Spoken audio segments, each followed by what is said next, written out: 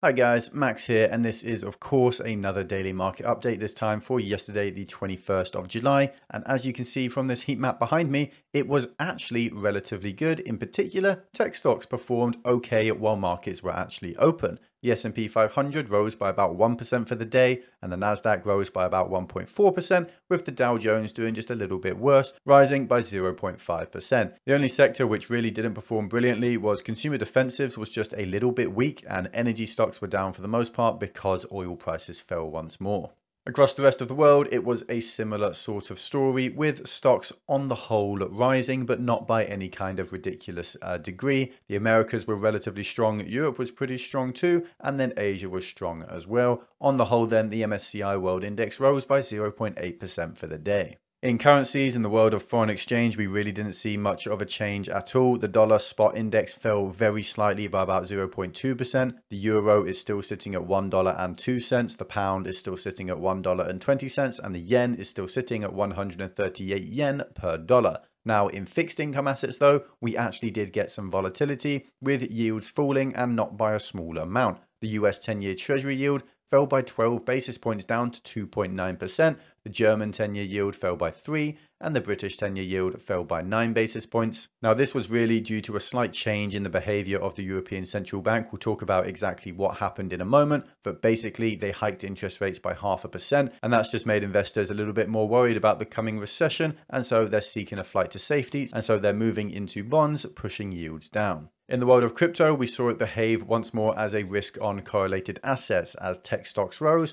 crypto followed in that same direction. Bitcoin was up by about 2% and is sitting above $23,000, a very high level compared to where we were over the last month. Ethereum doing even better, sitting above $1,600, and most altcoins were moving in that same sort of range, up by 5 to 10% for the day, a relatively strong day for crypto. Now, was there some really strong news for crypto? Well, there was, but I don't think this is really indicative of the market as a whole. It's just nice to see a government actually act against some fraud and some scams in crypto. So what am I talking about? Well, I'm talking about the United States arresting a couple Coinbase employees on insider trading. Now, this is a first ever for cryptocurrency. Insider trading is illegal, of course, but for a long time, it's sort of been ignored regarding cryptocurrency and NFTs. Although about a month ago, we had the first arrest for insider trading of NFTs, and now we have the first arrest for insider trading of crypto. So what exactly happened? Well, a Coinbase employee knew which coins would be listed next on the site. He was one of about a group of 10 who had access to this information prior to it becoming public. And of course, when a coin gets listed on Coinbase, it gets a lot more attention. It's one of the biggest exchanges in the world, and so prices of these coins usually pump. He basically traded on this knowledge. He bought these coins, he tried to hide it, but the pseudo-anonymity of cryptocurrency means that it's actually really difficult to hide it because, of course, this is a blockchain, so every transaction is public. Now, 3 individuals made about $1.5 million each. They then realized that they were going to get caught, so they tried to flee the country, but they got arrested at the airport and then now face up to 40 years in jail, which is very good news in my opinion. The US attorney had this to say about it. Today's charges are a further reminder that Web3 is not a law-free zone. Just last month, I announced the first ever insider trading case involving NFTs, and today I announced the first ever insider trading case involving cryptocurrency markets. Our message with these charges is clear. Fraud is fraud is fraud, whether it occurs on the blockchain or on Wall Street, and the Southern District of New York will continue to be relentless in bringing fraudsters to justice wherever we may find them. That's really nice to see. For far too long now, people have been getting off scot-free regarding these scams on crypto. Hopefully they move on to pump and dump scams as well, because there are so many examples. The evidence is absolutely rife. And hopefully this is the start of the end of this ridiculous lawlessness of cryptocurrency. Now, regarding the European Central Bank, as I mentioned earlier, we got news out from them that they are raising interest rates by 50 basis points from negative 5% to 0%, while inflation is above 9% in most European countries. So it's not exactly them acting hawkish, and they are still about a year behind the curve. Incredibly late, incredibly irresponsible, but it's still big news nonetheless, because this is their first interest rate hike since 2011, which is about damn time. Now, a 50 basis point hike is actually quite large, especially for a first one. The European Central Bank are claiming that this is front loading to try and bring inflation down immediately and then to slow down in the future. So we're probably expecting 25 basis point rate hikes into the future. Now, why has it taken the ECB so long to finally act? Well, because there's a looming debt crisis and they can't cater to two separate mandates at the moment, especially when they work in completely different ways.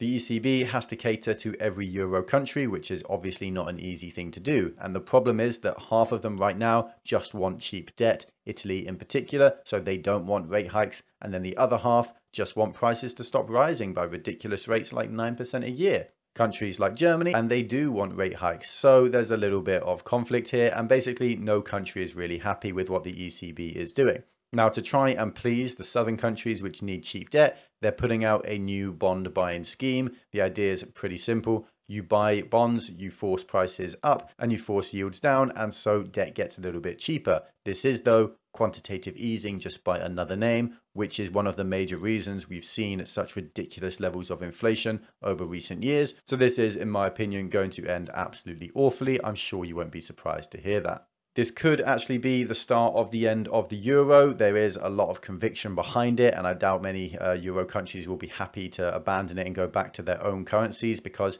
for a long time the euro was very successful at promoting trade and cohabitation between lots of different European countries, but it's at times like this when it's exposed as being really difficult to make work. Now, the other big bit of news regarding macroeconomics was that we got new US jobless claims. They came out yesterday, and we actually got some good news for once, which is going to sound weird because on the surface, it's bad news. We had more jobless claims. There are more unemployed people and more people claiming benefits or welfare, I think you call it in the US. Now, the increase in the number of people claiming this stuff is the highest it's been since November last year, which is really nice. There's 251,000 more jobless claims this month than the last month. And this is likely due to a lot of the different job cuts that we've talked about over recent weeks.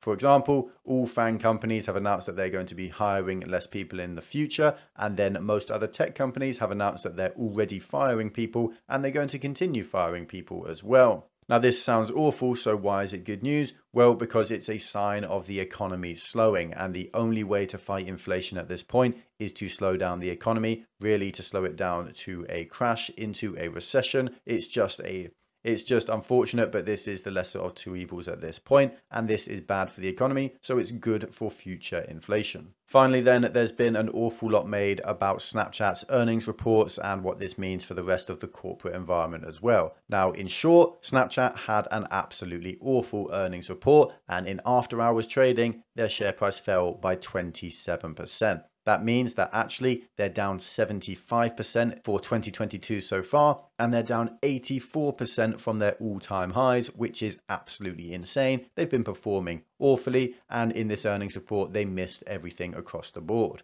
So what are the specific details? Well, they lost 2 cents per share, which was opposed to the expected 1 cent of profit per share. So that's not very good. They also missed their revenue expectations of $1.11 billion when they were expecting $1.14 billion. The only good news from this report was that their daily active users was up at 347 million compared to 344 million, which was expected. So far, this means that they are not seeing any revenue growth over the last year, which is awful for a tech company that's supposed to be predicated on the idea of growth for years forever. They also announced that they're not going to be putting forward any forward guidance for the next quarter, which is bad news because it shows they have no confidence in their ability to predict what's happening next, and they don't want to disappoint investors, so this is bad news as well. To make matters worse, investors were expecting them to put forward guidance in the first place, and they were expecting 18% growth in revenue over the next quarter, which is obviously not going to happen. It's then worth noting that actually this gets even worse because this is after they already changed their guidance for this quarter back in May, which already caused the share price of the company to drop by something like 25%. The company is going to be slowing down their hiring in the future, and they're probably going to start laying off more staff too. Basically, this was absolutely awful for Snapchat. There was almost no good news at all. Now, the reason this is such big news for us, though, is because other tech companies have been hit by this impact as well. And why is that? Well, because Snapchat's advertising revenue was very weak. And advertising is probably the second biggest, most profitable, most hyped up industry or market in the world right now, second only to cloud computing. If you look at companies like Google, Microsoft, and Facebook, they all make in excess of $10 billion per quarter in revenue. That's over $40 billion a year. That's absolutely massive amounts of money. The news that Snapchat is struggling with its advertising rates then is seen as a sort of a bellwether for this industry as a whole, and so a bunch of other companies saw their share prices drop after hours for the exact same reason that Snapchat's did. Facebook and Pinterest saw their share price fall by 5% on this news, Google fell by 3%, Twitter fell by 1.5%, and this was all on news surrounding Snapchat, not these individual companies themselves. Basically, people are worried that this is going to be a bad earnings report for tech companies in particular, for anyone who has advertising revenue, and people are seriously starting to get worried about the recession. Finally, the last thing for the day, I just want to speak very simply, very quickly about that wretched woman, Nancy Pelosi, once more, the richest person on a $100,000 salary that the world has ever seen. Now, there have been so many accusations in recent years about her wealth, and everyone seems pretty sure that it comes from insider trading because she has access to ridiculous amounts of information, and then her husband somehow manages to be the best stock trader of all time. For example, her husband put massive bets on semiconductor and microchip companies over recent weeks prior to a vote that the US was going to have on favorable legislation for these microchip semiconductor companies. And then it came out that he was right, he bet correctly, and so people are obviously joining the dots. Nancy Pelosi likely had information as to how likely this legislation was to pass, and it's very easy to understand why people might think she might be monetarily incentivized to tell her husband what's going to happen. People are starting to ask questions though, and she really doesn't seem happy about this. So I leave you all with this short, quick clip here, just so you can make up your mind for yourself. Yes, sir. I think we have to go now.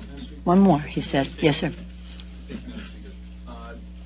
Over the course of your career, has your husband ever made a stock purchase or sale based on information he's received from you? What are you saying? Over the course of your career, has your husband ever made a stock purchase or sale based on information you've received from you? No, absolutely not. Okay, thank you. Thank you. If you enjoyed this video, then make sure to like, comment, and subscribe to bless the YouTube algorithm. It really does help. If you want to join our exclusive community, then check out our Patreon. You get access to our Discord server and extra content like access to my portfolio and buy and sell alerts for all my own investments.